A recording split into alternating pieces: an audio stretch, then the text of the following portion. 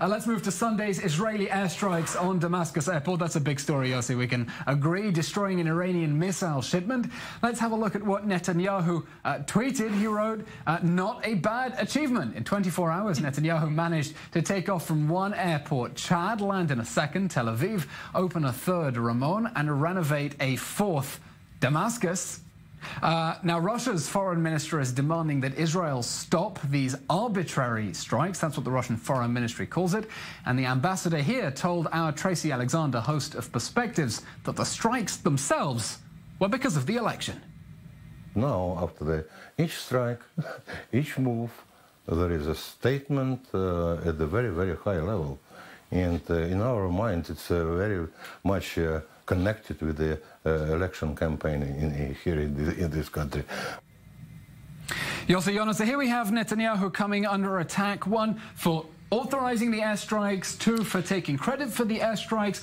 How much of this is politics, and how much do you think he's doing genuinely for the security of the state of Israel? A lot of it is politics.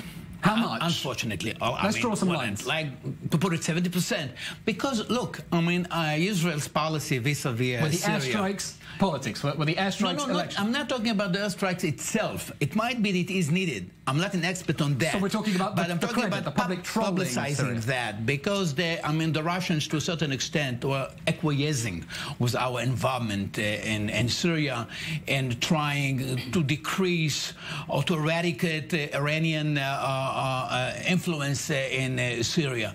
But then it was done silently, under the table. So there is no need to brag about that. There is no need to say in your face.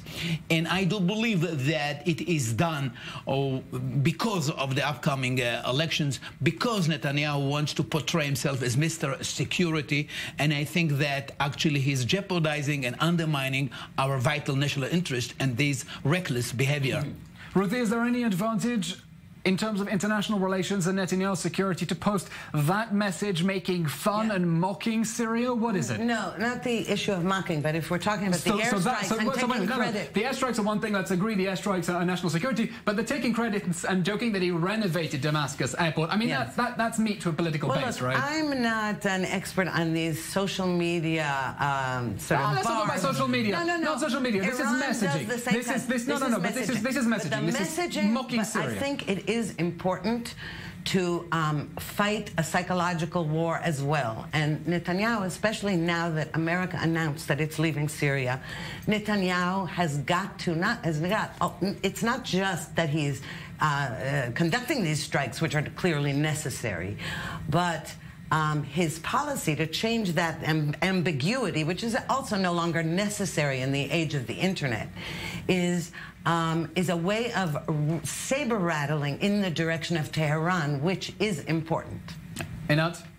It's important to understand that Russia actually enjoys these strikes. They do speak against them, but Russia does want Iran out of Syria at the end, and the person who wants... this is fake news from Russia's direction to say that it opposes it. And Assad wants Iran out of Syria at the end. So there's a lot of multiple But in the end, maybe in a very long time, he needs the Iranian soldiers there on the ground. Having Israel keep the pressure serves Russian interests, serves Syrian interests. So there's a lot of multiple plays here that when Netanyahu allows himself to kind of make a snide remark, not against the Syrians, against the Iranians, he knows that he's playing a multiple level game here where it's not clearly that the enemy is on one side. Okay, so as far as you understand, actually, the Russians, even though they say no more arbitrary strikes, they're quite happy for it to carry on. Yossi, do you think that Israel needs to pay attention to the Russian warnings about Syria, or do you agree this is just spin, let's carry on? Been some cooperation with the Russians, and I don't think that it can be sort of given up on.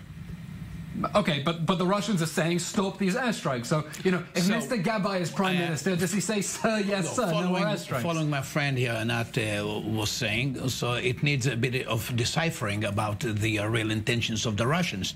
And if these analysis, which sounds very reasonable, then it is okay with the Russians that actually it agrees with their interests. So it might be the case that the Russians, you know, just saying it hypocritically, well, stop it, but nonetheless, they are very happy with this development. Well, we'll find out. But again, I cannot say it with full confidence. We'll find out soon. Ruthie Blum, Yossi, Yonah, Einat, Wilf.